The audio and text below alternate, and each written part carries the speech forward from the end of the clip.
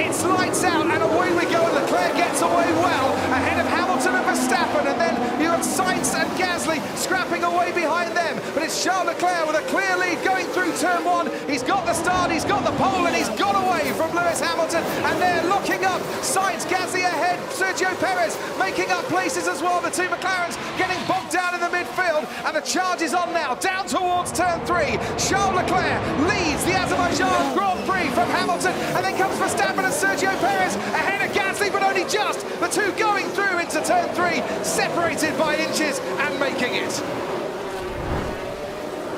Now we see the Ferrari of Charles Leclerc has Lewis Hamilton right behind him, and Leclerc's been leading throughout this race, but not for long, because Hamilton's got the toe, he's got the slipstream, he doesn't need DRS, and he makes the pass to take the lead of this race. Leclerc's going to try and fight him back going into turn one, but it's Hamilton now ahead of Leclerc with Verstappen in third. Ted, down to you. Yeah, the gearbox and the engine sounds like a bag of rusty nails. That sounds not good, and it's retirement. What a shocking opening lap for Esteban Ocon. He's out.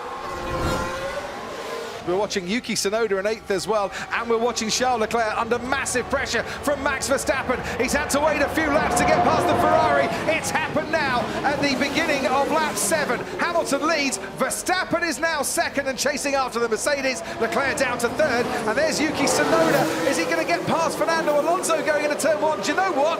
Yes, he is. Look at Sergio Perez, straight there for protection. This is exactly what Red Bull need, isn't it? Up to third place. What a drive so far. In the space of a single lap, Charles Leclerc is now out of the podium places.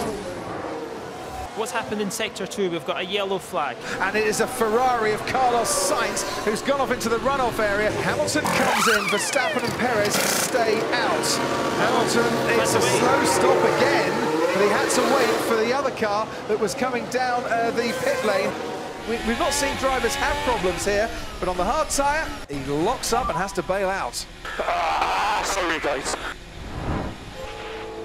Yeah, going well so far. That's very solid, isn't it, Crofty? That's not the 1.8 I've seen. But what was it, about the 2-second mark? Max Verstappen is away, and he is going to be ahead of Lewis Hamilton.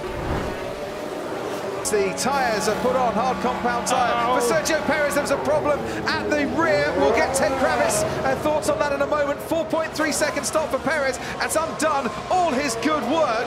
As you see Max Verstappen going into turn one. Where's Hamilton now? Coming through turn one. Sergio Perez comes out in second place, still ahead of Lewis Hamilton.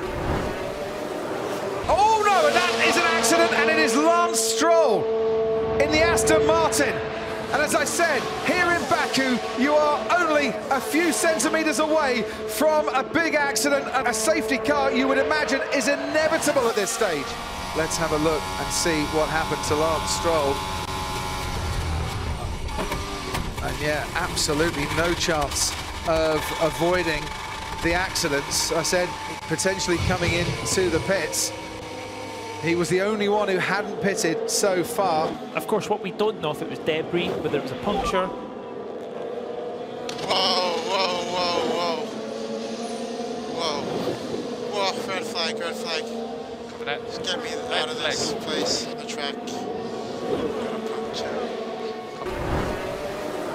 We are going to get racing here in Baku, and now Verstappen's gone, and Lewis Hamilton has got a really nice toe behind Sergio Perez. Charles Leclerc could get interested in Sebastian Vettel down the inside of Charles Leclerc, gets past the Ferrari. Sergio Perez is under pressure from Lewis Hamilton. There's a huge lock-up by Charles Leclerc. He almost goes into the back of Sebastian Vettel. Somehow, the Aston Martin doesn't make contact. Now, Sebastian Vettel's looking to have a go at Pierre Gasly as well, as Hamilton is trying to make a move on Sergio Perez. Perez goes through second. Gasly goes ahead, stays ahead, I should say, of Sebastian Vettel. High drama at the restart there. Sebastian Vettel getting a nice one up Pierre Gasly. He's going to get it done. He's got the toe, he's got the fresher tyres, he's got the pace. Sebastian Vettel's got 4th place here in Baku.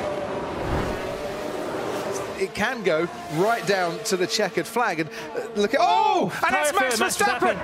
Max Verstappen on the main straight, leading this race, now out of this race. We saw Valtteri Bottas back in 2018 lose the Azerbaijan Grand Prix with a tyre failure. History's repeated itself in 2021, and this year it's Verstappen.